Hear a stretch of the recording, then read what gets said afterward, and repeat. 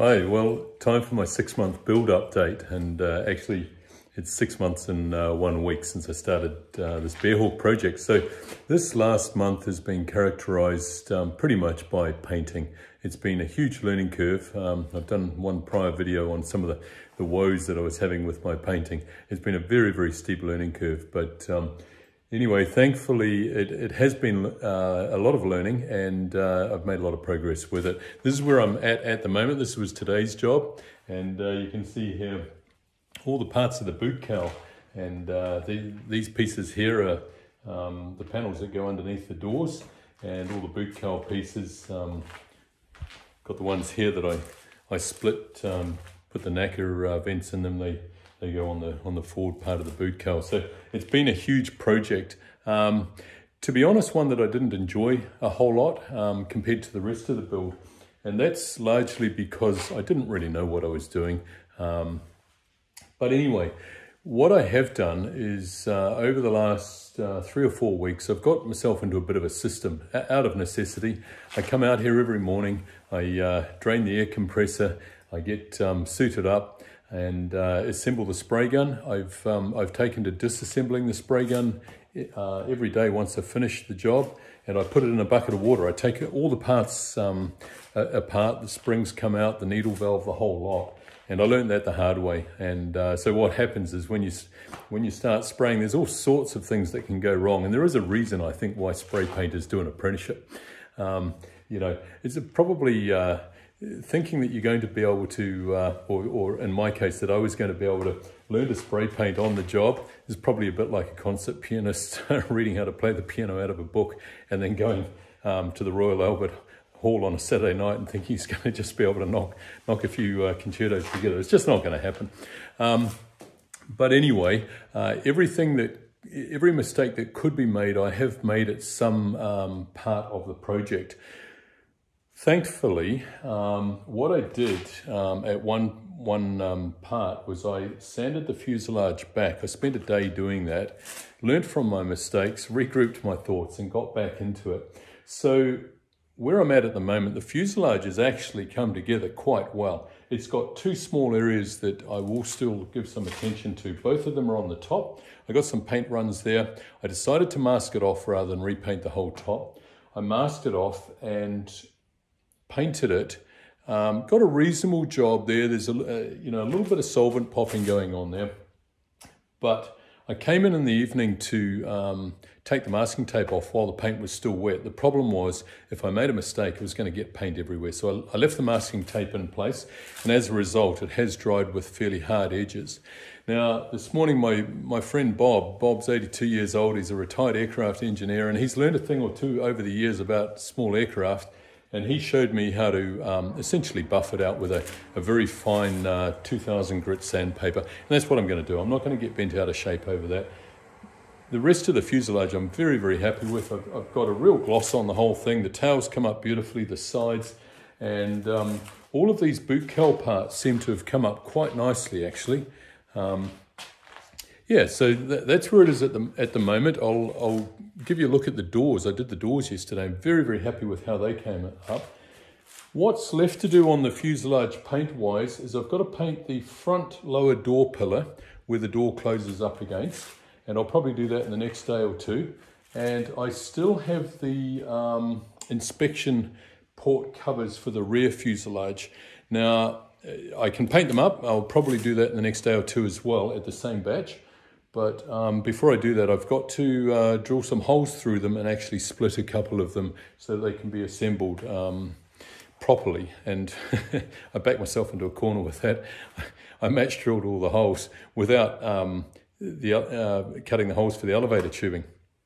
And now I don't know how to do that properly. Probably what I'm going to do, someone suggested, why don't you go and buy some clear plastic and make a template out of the clear plastic. And I think that's a really good idea. Yeah, so it's coming along really well. I feel like I've made a huge amount of progress with the painting, learnt a lot, and I'm starting to see light at the end of the tunnel with finishing the fuselage.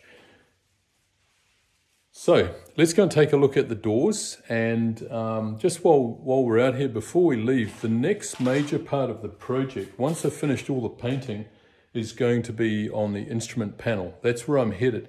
I have taken delivery of the Avionics, and I've taken delivery of the black Kydex panels, and I'm going to make the wing root panels, a rear panel for in there, and also all the footwell paneling and the interior door panels out of Kydex. I'll show you that. Yeah, so I've disassembled the spray gun and put it in a bucket of water. And if you do that quickly, as soon as you finish the spray painting, it stops the paint from hardening inside the gun. And I learned this the hard way. I came out one morning and I had actually cleaned the gun the day before. I'd put it all back together, but unbeknown to me, some paint had hardened inside it. So I took great care stirring the paint and mixing it all up, adding the hardener, thinning it down with the water, poured it into the spray gun, and immediately it started to drip out the nozzle, and I didn't know what was going on. So turned out what it was, I think, the paint from the previous day's work had hardened in there, and the needle valve wasn't able to close properly.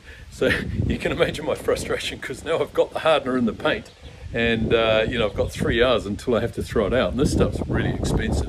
So what I did, I poured it back into a bucket, disassembled the paint gun.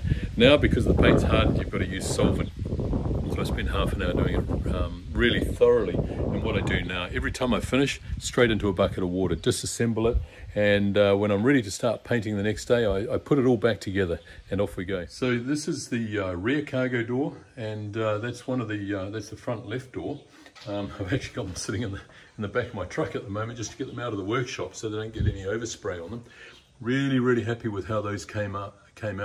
I've got very sharp edges around the door handle and the key lock, and I've got a good gloss on the paint finish there. So they went fantastically well, actually. That's the front right door there, obviously, and yeah, once again, also the rear cargo door came up really well. I have noticed a bit of an issue here. You're probably struggling to see, but I have already drilled the holes here. There's a frame that goes inside, so I'm going to put acrylic paint in there.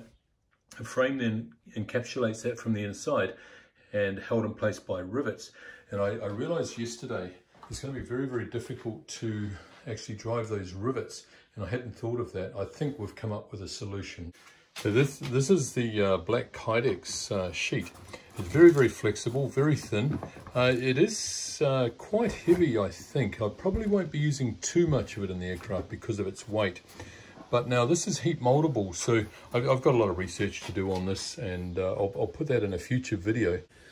So all my Dynon Avionics arrived about 2 weeks ago, and I wanted to give you a look at what I've got. Pretty much gone the whole hog with them, and I've got things like Adsb, transponder, all that kind of thing. So the aircraft will be fully equipped to be Adsb compliant. In New Zealand, they've just moved the deadline to 2022, but I can't see any issues with getting it compliant straight off the get-go. So what I did was I decided to order everything. It's all Dynon products, but I've ordered through Advanced Flight Systems. They're owned by Dynon, and the advantage of going through Advanced Flight Systems is that they will not only just sell you the equipment, they'll piece it all together, build the wiring looms. Now, a lot of the wiring looms are off the shelf, but quite a few of them aren't, and that means that they've been able to do all the custom wiring for me, test it out, get all the settings, everything set up, and then box it up and courier it down here to me in New Zealand. So that's the Dynon HTX. It's about a 10.5-inch screen, decent size. I've got 2 of them actually, so it's going to be dual panel, and that should be a really nice piece of kit. This is the Adahars here. I won't actually take it out of the wrapper, but you can see just beside my hand how small it is. That has to be mounted level, I believe. It's also got wiring here with an air temperature probe attached to it that I'll probably run up inside the wing. But a very small unit there. Another tiny unit here is the Adsb, and that's for picking up traffic and weather.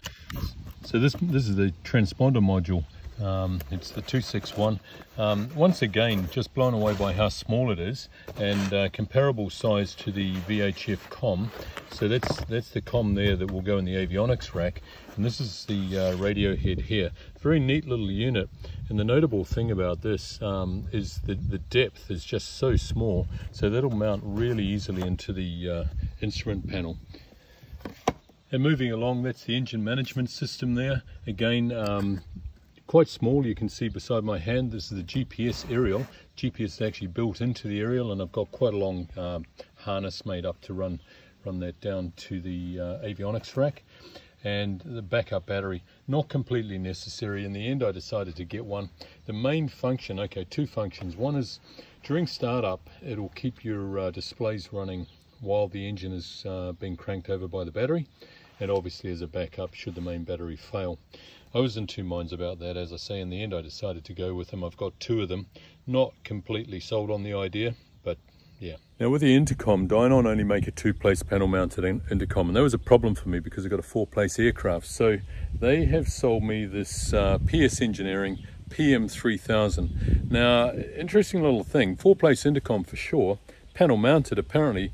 Now, whilst it's not huge, it comes without a separate radio head, if you like, so the whole thing has to be mounted on the panel. Bearing in mind my panel is hinged, so I've got a bit of a problem here, and I don't know how to resolve that yet. I'm giving it some thought. It's a neat little unit, but it would have been nice if it was separated to an intercom head that was panel mounted, and the guts of it put back in the avionics rack. So apparently this faceplate comes off, it's held on by two screws, and that's what retains it onto the instrument panel. Thing that would worry me, whilst it's not super heavy, it's also not without weight, and I think if you did that and get a bit of turbulence, I really think it needs some sort of retaining bracket at the back. So I'm still working over my mind how to go about mounting it. So the one big difference with going through Advanced Flight Systems is I got this box as part of the kit, and essentially the whole box is just full of harnesses, and they are all labelled, so that's transponder, Adsb, Navcom, etc, etc. You know, some of them are quite big. This is the network connectors for the multifunction displays, and so on and so on. There's quite a few. They're all specific lengths, and then you come to this one here. Okay, so that, for me to make this up, would have been just a heap of work. This is the intercom, the audio panel cabling, and all of the headset jacks. There's a lot of work in there. And then this bag here, you know, that's quite big just in itself, and that is full of all the engine instrument couplings. Over here, this is the main guts of the system, and this is the Advanced Flight Systems Dynon Advanced Control Module. Everything plugs in here. You've got positive and negative feeds on there, and it's actually not too big, just to give you an idea. And it's quite a thin little unit. So that's going to go up behind the instrument panel somewhere in the avionics rack, and all of the circuit breaking is done internally on this. It's all software driven. Now I paid a bit extra, quite a lot extra actually, and got them to make up this custom make this little switch module here, and I'm very, very happy with how it's come out. Not sure exactly what part of the panel it's going to sit in. It's very simple. I've got a master switch, an alternator switch, and an avionics switch, and then two more, one for the boost pump and one for the lights, and that's it. And part of my philosophy with that, I haven't got any backup instruments. I'm going to try and get away without a backup compass. I'm not sure if I'm allowed to do that, but let's face it, I'm going to have probably a phone with a compass on it on me at all times. I'll be looking out the window and following the valleys and the roads. My primary flight display is going to be the windshield. That's what I'm going to be looking at most of the time. And I've got two backup displays, the Dynon HDXs. That's my general philosophy. I'm trying to keep it as, look, there's a lot of electronics there, I'm not kidding anyone, but that aside, I'm trying to keep it as simple as possible. And I think I'm going to pull that off. I want a very basic looking instrument panel. So that's where I am at the 6-month mark. I'm still thoroughly enjoying the build project overall. It's progressing very, very well, and where I'm at the moment, I'm planning to get the painting finished in the next couple of weeks, at which point I'll have the gear legs painted as well, and I plan to get it up on the gear legs. The next large project is to get the avionics installed. I think there's probably a good 4 weeks of work there. And at that point, it's going to be ready to install the engine. I'll be doing another update before then. Stay tuned.